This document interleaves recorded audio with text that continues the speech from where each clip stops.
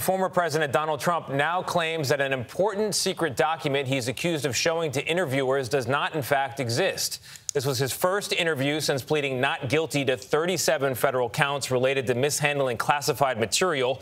It was with Fox News' Bret Baier, and Baier asked the former president about an audio tape where, according to prosecutors, Trump acknowledges that he had a classified Pentagon war plan for Iran. Quoting from the indictment here, quote, Trump told the individuals that the plan was highly confidential and secret.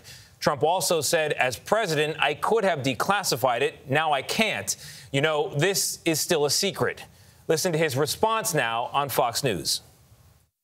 Bret, there was no document. That was a massive amount of papers and everything else talking about Iran and other things.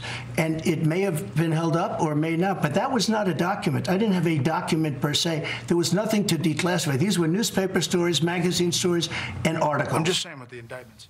Some of the other Republican candidates for president have called Trump's actions unacceptable and, worse than that, stronger language, including former New Jersey Governor Christie, who joins us now. Governor, thank you very much for being here. Thanks for having me, Tony. You've called the charges actually disturbing.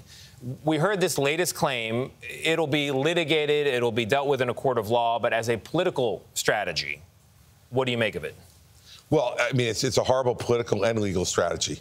Because first off, you know, last night he said the reason he didn't give the documents back was because he's just so very busy and he didn't have time to respond to a grand jury subpoena because he needed to get his golf shirts and pants out of the box.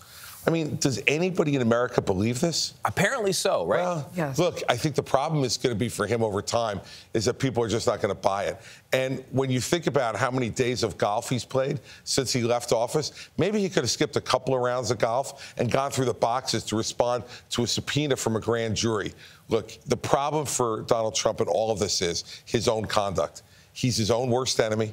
None of this would have happened to him or to the country if he had just returned the documents. What about the reference to, Governor, these were newspaper articles? These weren't even documents. These were newspaper articles. As a former prosecutor, what do you make of that? How would you? Oh, well, I've never heard about a newspaper article being declassified. I don't think you classify newspaper articles because, by definition, they're already public. So, look, I think he knows he's in trouble. And last night, I think the worst moment for him was that talking about the fact that he just didn't have time to go through these boxes. Well, in response to a grand jury subpoena, yet he told the government and had his lawyers certify that he had returned all of the documents that were responsive to the subpoena. That is obstruction of justice. And it appears to me last night, as a former prosecutor, that he admitted obstruction of justice on the air last night to Bret Baier. I can tell you this. His lawyers this morning are jumping out of whatever window they're near. But are his voters jumping out of the window? Because that's the question, right? That will come in time, Tony. Look, there needs to be a repetition to this. You know, the American people have been hearing his lies about this for years and years and years. And there has not been an organized opposition against him inside our own party. But it seems inside your own party, people are saying privately what you say publicly. Right. Why aren't people saying publicly, Governor, what many apparently believe, that it's time for him to go? Look, I think that there are a lot of people who are afraid of him. There are a lot of people who are afraid that if they say anything negative about him, that there are Republican voters who won't vote for them. But all the polling that I look at says there's 70 to 75% of the Republican Party, primary voters, who will either never vote for Donald Trump or are willing to consider an alternative.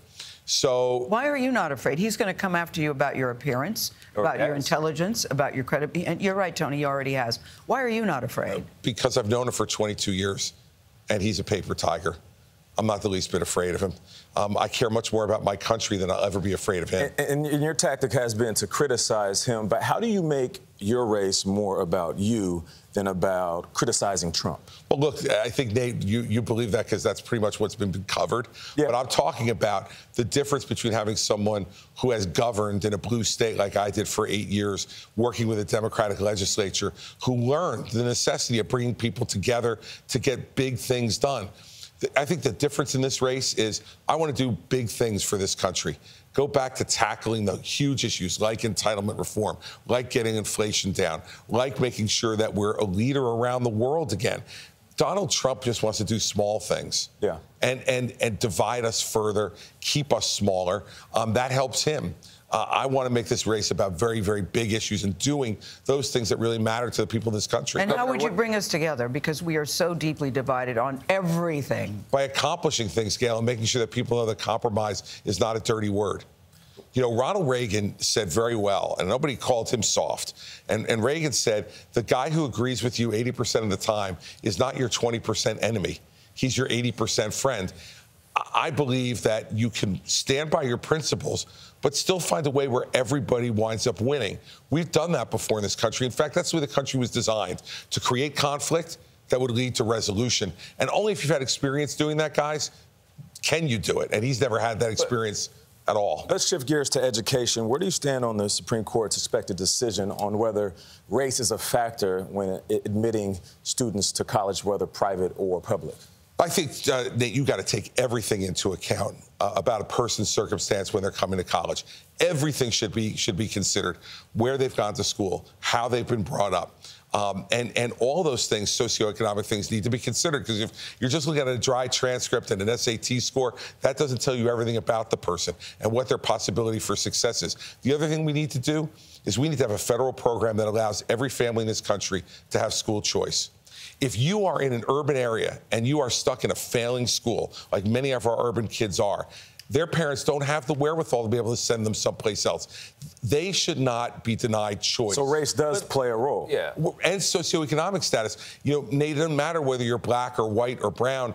If you're poor in this country and you're in a poor school district, you have much less of a chance of getting a great education. Agreed. Parents should be able to make the choice as to where the best education can be for their children, and not stuck in some failure factory in a city or in our rural areas. And so why not give these parents choice? We say we want parents more involved in education. Guess what? If they have the chance to pick their kids' school for what they think is best for them, they're going to be much more involved. Well, clearly you have a plan about many things. I heard you say the other day that nobody does bigger, better than you. That's right. I heard you say that. Thank you, Gayle. Yeah, I heard you say that, and I think that resonates with a lot of people. But when you look at the numbers as we sit here today, the numbers are against you. 60% of Republicans say they wouldn't vote for Christie under any circumstance. Sure. What do you say about that? That's because I haven't charmed him yet, Gayle. No, don't worry. But There's time for charm, Gayle. You have an uphill climb here. Well, everybody has an uphill climb. If there's anybody in this race who says they know what their path is, let's take New Hampshire, for instance. Donald Trump's in the mid-40s. Second place is Ron DeSantis at 13, and I'm third at 9. But I want to remind you something. When Donald Trump came down the escalator, June 15th of 2015, he was at 3% in the polls. 3%. Yeah. I was at 8 at that point. Yeah. I had 2.5 times Donald Trump's vote. Look, campaigns matter, Gayle. If they didn't, we wouldn't run them. And so I think they do matter, and I think I'm going to have a chance to make that case. And you know me, not shy. I'll make the case.